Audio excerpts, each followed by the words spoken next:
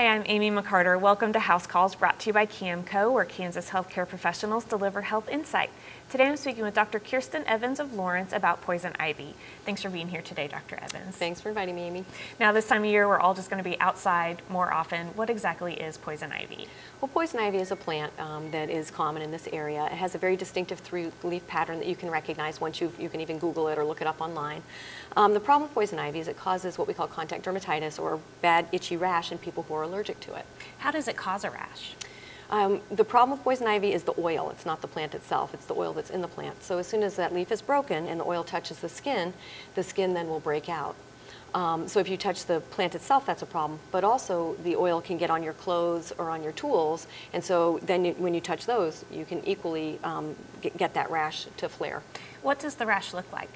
The rash is characterized by kind of red, raised areas, and then also little linear blisters, kind of in a line. These blisters will often have a clear or a yellow fluid. It can also welt up and become quite swollen. And the rash will typically show up anywhere from 5 to 15 hours after contact. And is the rash contagious? The rash is not contagious. The rash is caused by touching the oil itself. So I can't give you poison ivy. Okay. How is it treated?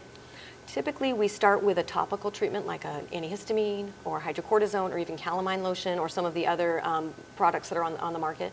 However, if it's widespread, if there's a lot of swelling, particularly of the eyes, the face, anything around there, you may need to get an oral steroid from your physician. Okay. And is that the only time you should call your physician when it comes to these kinds of rashes? I think you should call your physician if what you're doing isn't working, if you're concerned, if it's spreading. And particularly if it's on your face. Okay, yes. All right. Great reminders. Thanks for being here today. Thank you, Amy.